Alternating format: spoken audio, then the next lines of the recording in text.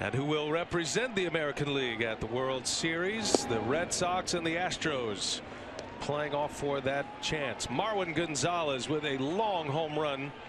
Hit it over the monster seats. Her name is Beth. She's from Houston, and she's got the ball. Wow. Now that is a souvenir.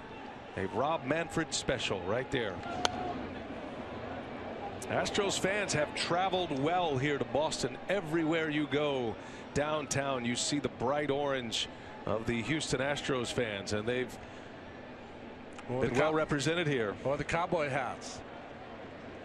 All smiles. What a team they have to root for. I asked you in the open, are we watching an historically good team here, meaning put them up with some of the best teams in the annals of the game? It's hard to say that 4 games into a postseason, but these are the defending world champs, and they have had their thumb on their opponents every game so far in this postseason. Hey, listen, no one's defended since the Yankees from 1998 to 2000. So let's just say right now they're playing the best baseball, I think, of all the teams in the postseason. You know, that's the key for this October, is do you peak right at the right time? Despite winning 103 games, this team went through a lot this year with injuries to some key players. There's a strike to J.D. Martinez. Got Xander Bogaerts due next. 3, 4, 5 in the Boston order.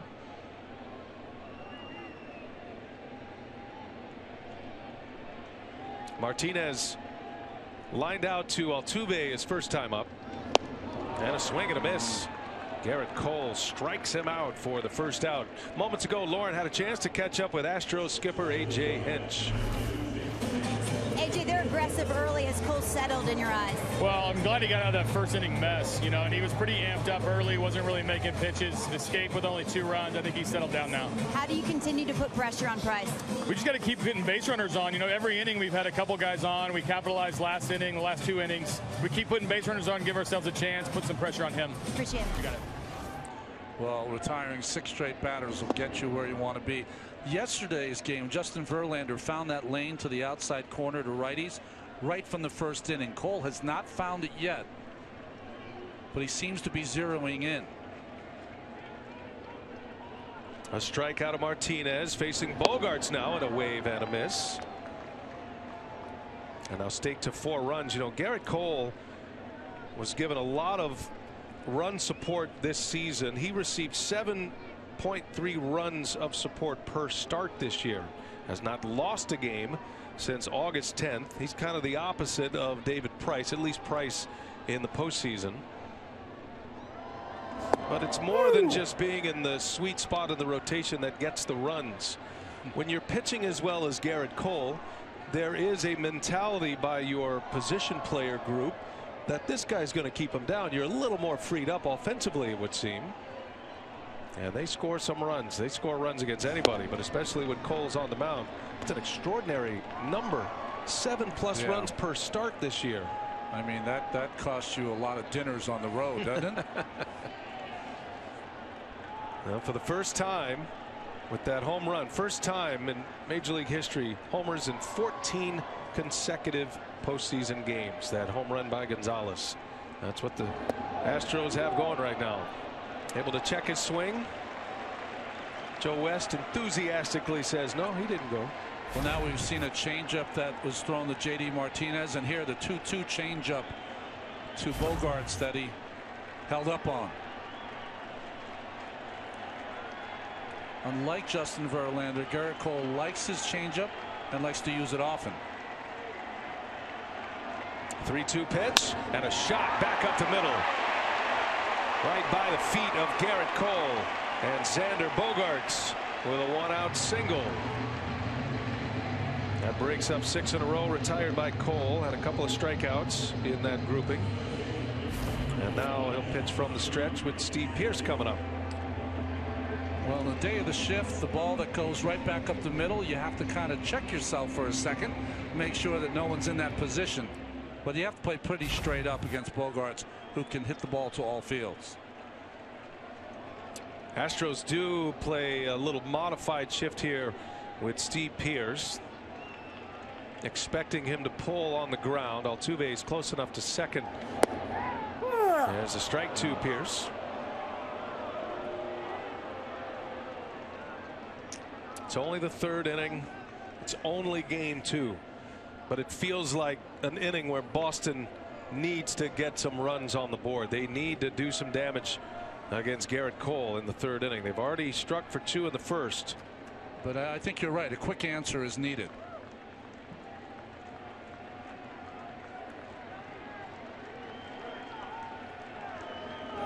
And Pierce takes a strike.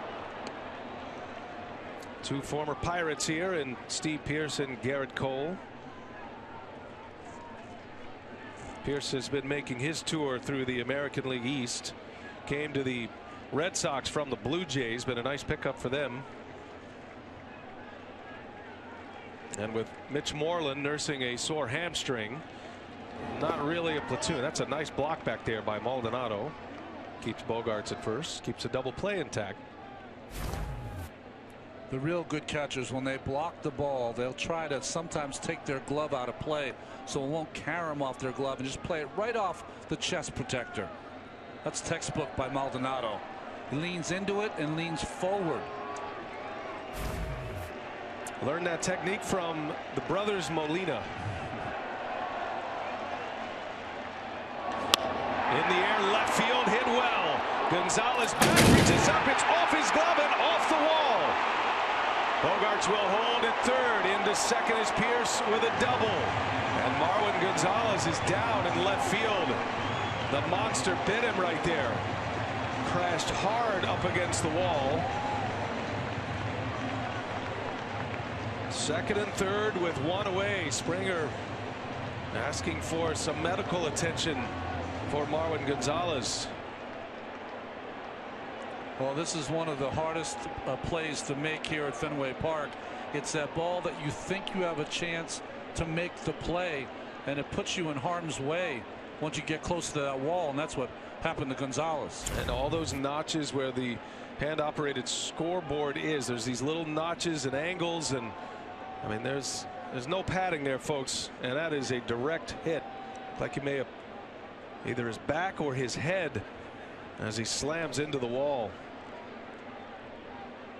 Boy, had it in his glove for a moment. Yeah, I think it was his back. I didn't see his head jolt back and hit the wall.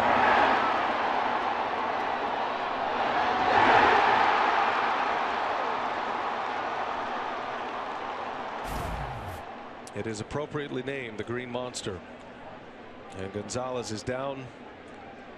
Sometimes when you hit your back against a wall like that, you'll lose your breath.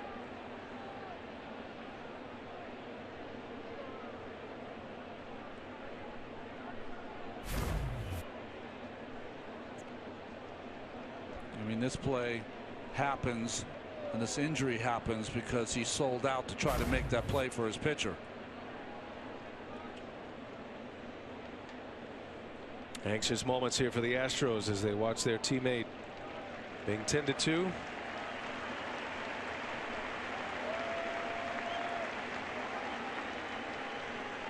And you know he's trying all he can to remain in this game. Marwin Gonzalez pops a 2-run home run in the top of this third inning. It looks like he's going to stay in this game. He just needs a few moments. Astros athletic trainer Scott Behringer is out with A.J. Hinch.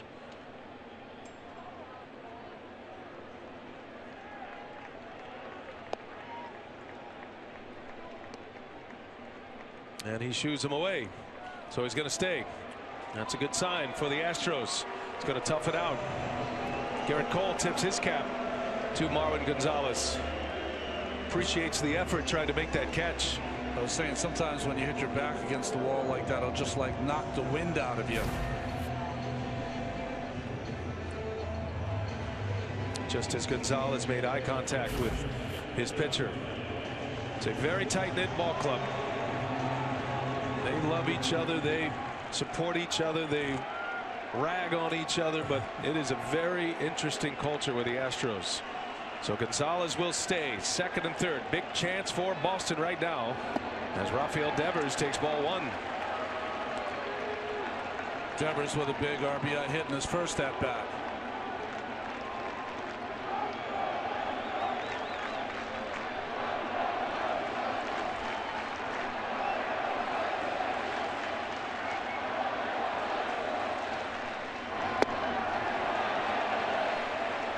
Devers in the first inning. Chance to drive in a second run, and he defied the shift with that base hit. Made it 2-0 Boston in the first.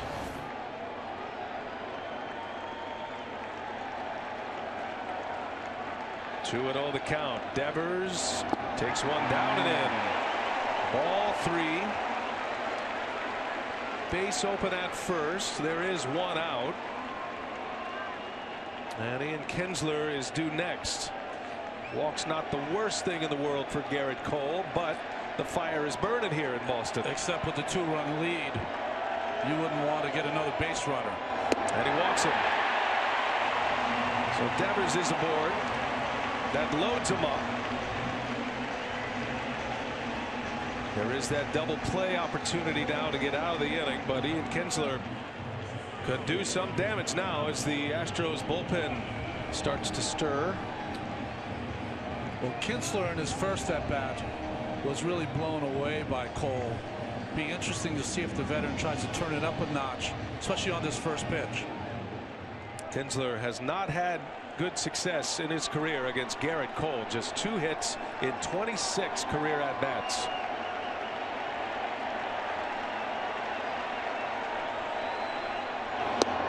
Strike on the outside corner. 98-mile-an-hour bullet right on the edge. And it's 0-1. Cole had a big strike out of Kinsler in that first inning. That really set him up to get out of that mess with only 2 runs and a wave and a miss. To your point, Ron. Just he's got him on that seesaw of pitching. He's beating him with the fastball. He's got to turn it up a notch to catch up to it, and the slider baffles him. Second inning out of 3. Boston has had the bases loaded. Cole deals and a swing and a miss. He struck him out on 3 pitches.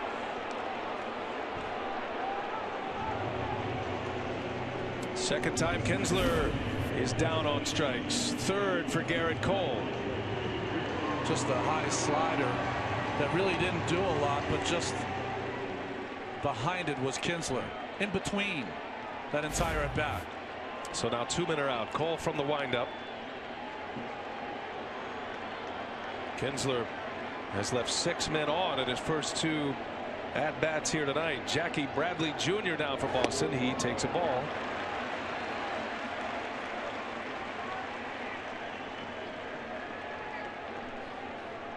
Just 1 hit in the regular season with bases loaded. Boston had 10 grand slams this season. They did damage with the bases full.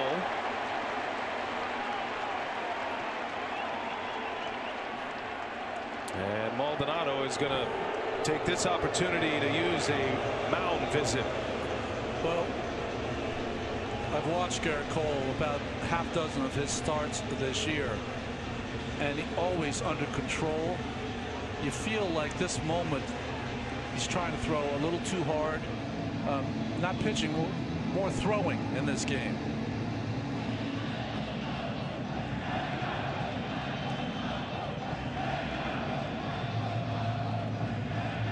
Sometimes pitchers get in these situations, they want to bull rush through the inning as opposed to kind of finesse your way through the inning.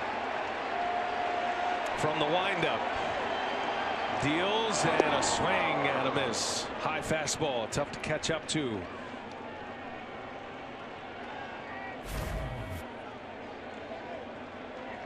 Well, Maldonado, the pitching whisperer right now. He sure is. Pitchers love throwing to him. In the air, left field. That is slicing down in the corner, and it is off the wall. 2 runs are in, and Devers is going to score. It's a 3-run double. Jackie Bradley Jr. Boston on top.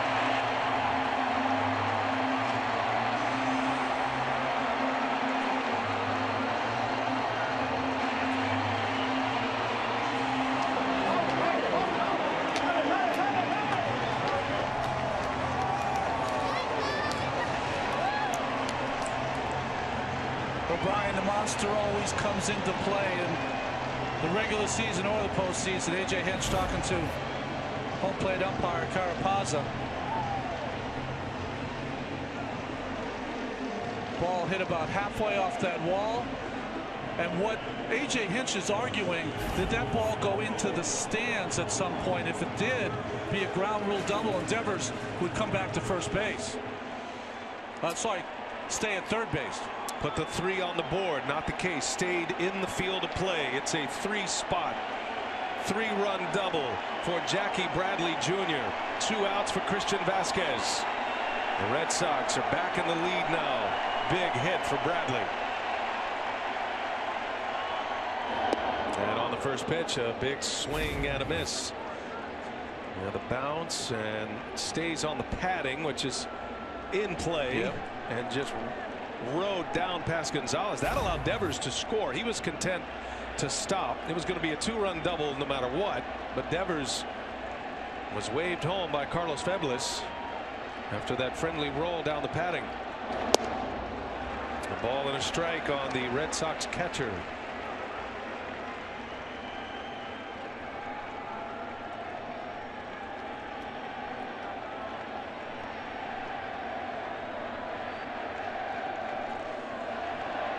Most he's given up all year. How impressive is that season? That this is the most he's allowed, but it comes in game 2 of the ALCS as Vasquez fouls it away. How impressive is this Red Sox offense to do this to the talented Cole? Garrett Cole pitching in September at Fenway, September 7th, gave up 2 earned runs in 6 innings. He had a 5 earned run game in his only other start, opening day April 3rd of last year, pitching for the Pirates. So in his 3 starts now, he's given up 12 earned runs in 14 innings.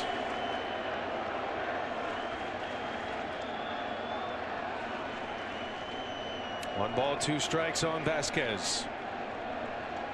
Bradley the runner at second, and a swing and a miss. A strikeout to end the inning. Back and forth they go.